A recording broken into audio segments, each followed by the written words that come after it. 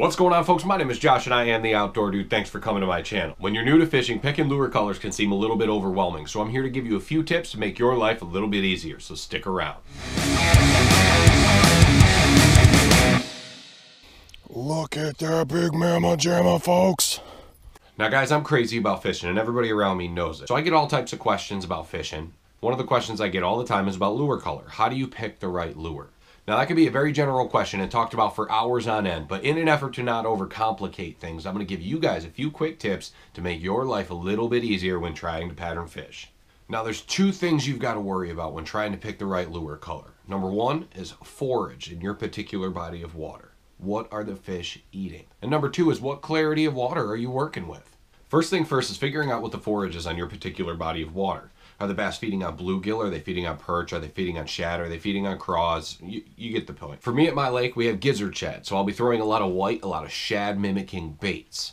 I'll throw a lot of square bills like this Cotton Cordell Big O, or the KVD signature square bill, or I throw white spinner baits, I throw white swim jigs, or I throw white chatter baits, all with the same paddle tail trailer. Or I throw small swim baits or larger swim baits that mimic the bait fish. As cheap as these are, guys, don't knock them. They actually catch good fish, especially smallmouth here in upstate New York. And I'll also throw jerk baits that mimic shad bait fish or silver spoons, silverish spoons with the blue, like a blueback herring, or this also works on gizzard shad patterns.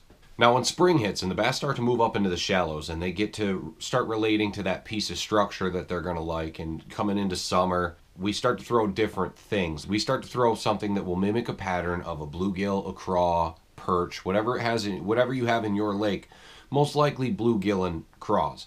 But up here we also have yellow perch and white perch and crappie, and we can mimic all of those bait fish as well. So that's when I start throwing more natural looking colors that fit in with those characteristics, like crop colored square bills or realistic soft plastics that look like craws. If you can hold it up to the sun and see through it, it's good for clear water. These translucent type baits. So that's when you throw your green pumpkins, your watermelon reds, your reds like these tubes, or your green pumpkins like these craws, or your reds like your lipless crankbaits, even though that's more of an early spring tactic.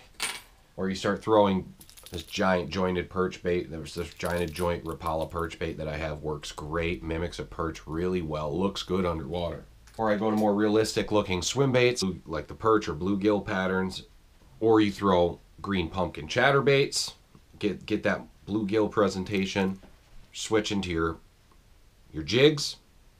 Next thing you got to worry about is water clarity. If you have clear water like I often do here on Oneida Lake, you might not even start out with white like I said in the beginning of the video. You might just start out with more translucent type baits like your ghosts, like this tube, or this baby brush hog, or just this grub, or the slug. They're all translucent ghost style baits that will look way better in clear water and more realistic. But as that water starts to get a little bit dirtier, I will switch to the whites. So I go from clear water, and then as it gets dirtier, switch to a little bit of the whites. Then as the water starts to get to the stained to muddy, that really dark, right before chocolate milk, right before you almost don't even want to fish it, I'll start to switch to the more purpler colors. The chartreuse and whites, the black and blues, your sexy shads. I'll switch to more colorful baits. Here's an extra tip for you. If it's one thing that I've learned fishing over the years, that there's an exception to most rules. The exception to what I'm saying here is that there's one color that I find that works great no matter what the watercolor, from clear all the way to muddy, and it's white, especially the white spinnerbait. So if you find yourself in a situation where you need one bait to do it all, you're out there, you're broke, you don't have a lot of money to buy fishing baits, you want to get out there and have a good time and just fish and catch fish, pick yourself up a white spinnerbait with the silver fleck in the top half of the skirt and the combination Colorado and willow blade, and you're not going to be disappointed. You're going to catch fish. And if you're fishing with spoons, try to run more realistic colors that will mimic the bait fish. And if the water is more on the clear side, run silver, and if the water is more on the muddy side, run gold if you're going to fish silver or gold blades. So in short, if the water is clear, go lighter, and if the water is muddy and darker colored, go with darker colored baits that will stand out better in that darker colored water. Alright guys, I'm going to start a new thing at the end of my videos. I'm going to ask a question of the day, and today's question of the day is, what is your favorite bait that you like to throw in clear water? It'd be cool to see what your favorite baits are. And you might be able to give useful information and tips in the comments down below to other beginner anglers that may need help. And this is where I'm going to end the video, guys. Thank you so much for watching. If you like this video, hit that like button. And if you want to see more videos like this, guys, hit that subscribe button. And be sure to click the notification bell so you're notified when I post new videos. And as always, guys, I'll see you next time.